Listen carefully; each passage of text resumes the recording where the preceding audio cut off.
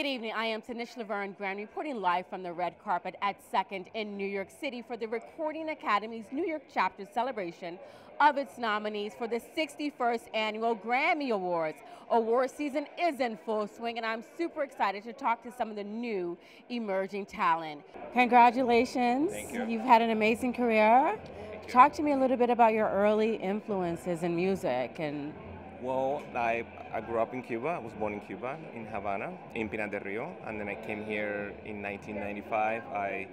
My education was in classical music, but then when I came into the States, I immersed myself into jazz. And Nice.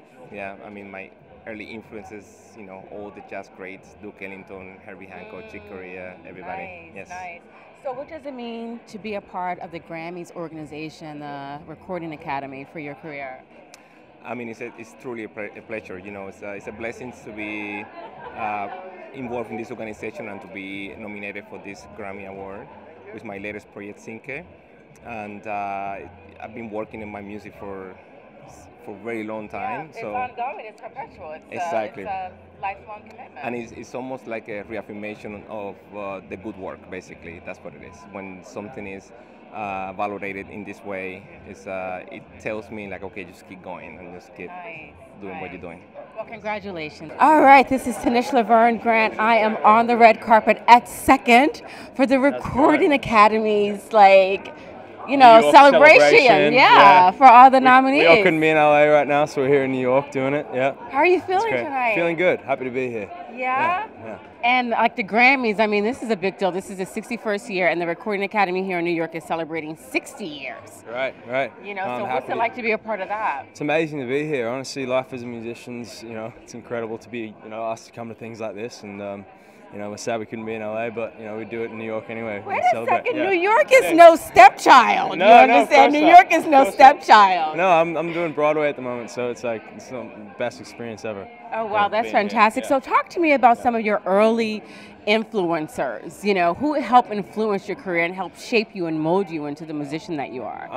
Artist influences or Artists, yes. Okay, cool. I grew up with like Elvis, Johnny Cash, people like that, all the classic kind of rhythm and What blues do you mean guys. you grew up with Elvis and Johnny Cash? That's what my parents. That's what my parents played Gotcha. around the house, vinyls and things like Nice. that. So that's what initially got me into it, and then I really got into a lot more pop and contemporary music when I was 13, 14.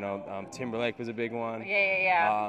And then guys like Sting, Chris Martin, people like Sting that. is my. Yeah. Sting can do no wrong. All time. Yeah.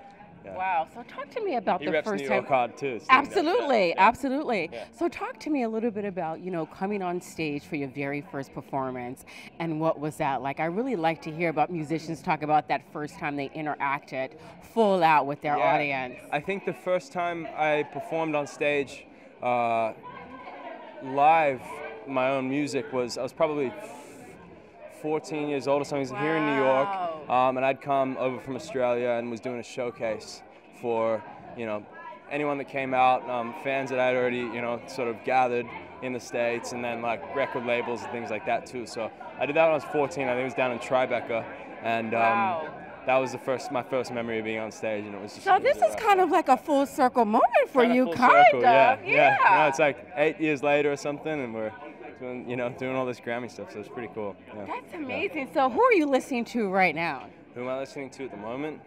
God, it's such an eclectic range of music I like. Yeah. Everything from rock to rap to, singer-songwriter stuff. This So morning you're brushing your teeth. You're about to get a workout on. Like if I morning, hit yeah. brushing my teeth. My mornings, I'm into the Sinatra, especially living here in New York. I'm into all the jazz in the mornings, I love that. getting me up for the day, things like that. Yeah. Wow. Yeah. What is your advice to young musicians, well, younger than you are, who want to get into this game, who really, think they can sidestep the baseline discipline and the artistry? You can't sidestep it. It'll come back to bite you in the end. You know what I mean?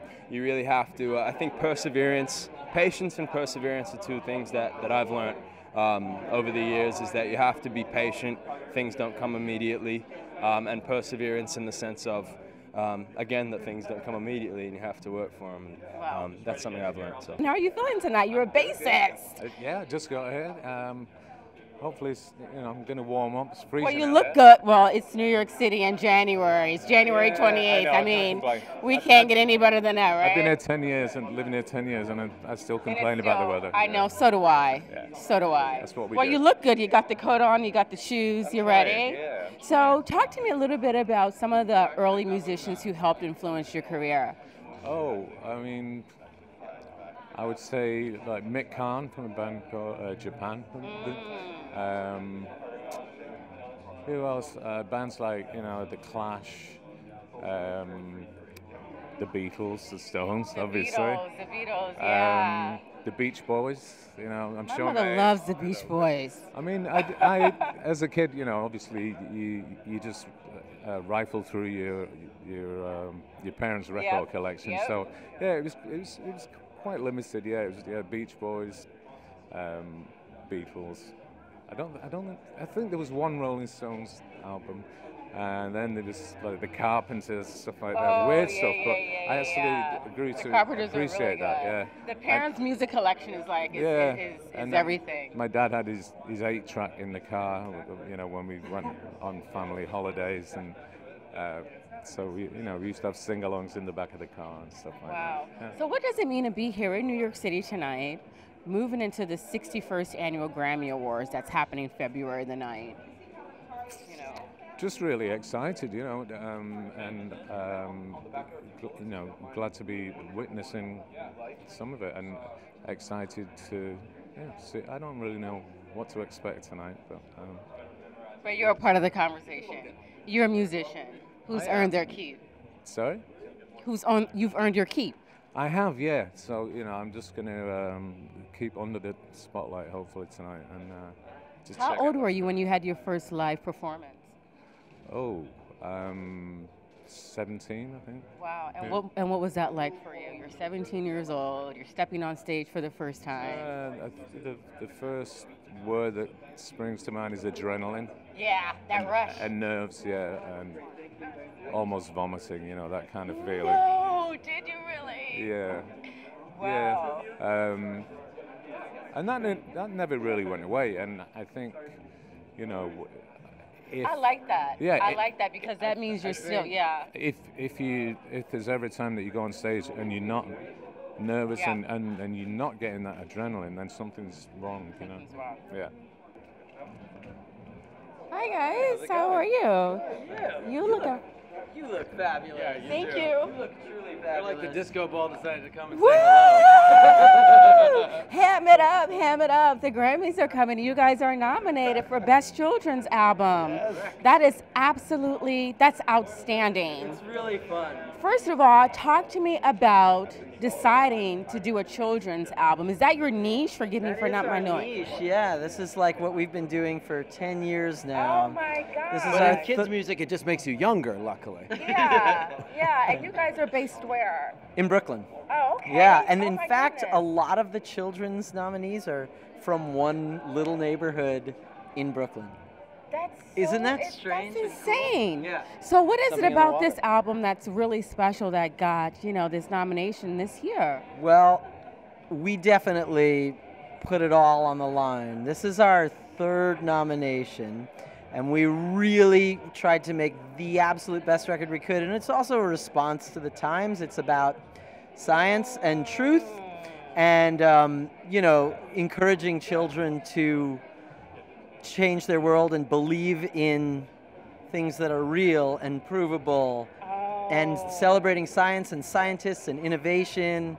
Yeah, one of the songs actually was the theme song for like the biggest NPR Kids podcast called Wow in the World, which is about Wow science. in the World. Yeah, it's about science. So Wow. it all fits together. There's a little girl that I follow on social media. Her name is Amoy Antoinette. Okay. She's an 8-year-old neuroscientist. No. I swear to God. I went to school with her father. What? You guys have to look her up. Her love name is to. Amoy Antoinette. Okay. Amoy Amoy, A-M-O-I? Amoy. Amoy Antoinette. Yeah.